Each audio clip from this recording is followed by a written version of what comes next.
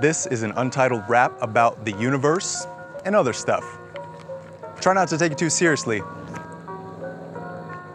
From a young age, I felt trapped in my dome. Macaulay, Culkin, always home alone, prone to roam the little labyrinth of my small mind. That's that thing that we say is all mine, but if you look, it's more like a ticking time bomb at the top of a tall spine. Riddle me this.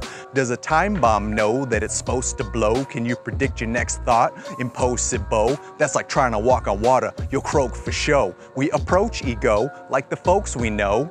The growth is slow. For broke we go, thinking we have a say, but it's really just the universe. We have no control. But that don't mean you need to slap a subpoena on your silly self. The recommended course of action, straight up kill these self. Wait, did he just say I need to off me?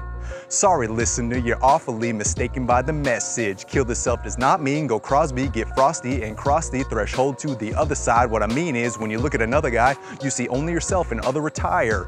So even if you see a demon appearing to be scheming for your demise, you better believe this, more like a teacher he is, or maybe it's Jesus in disguise. Now wait a minute. Didn't you just poo-poo the Bible? Now you're talking juju like Jesus is your idol? What's up, boo-boo? Who's wrong or right, bro? Well, I'm no guru, so how should I know?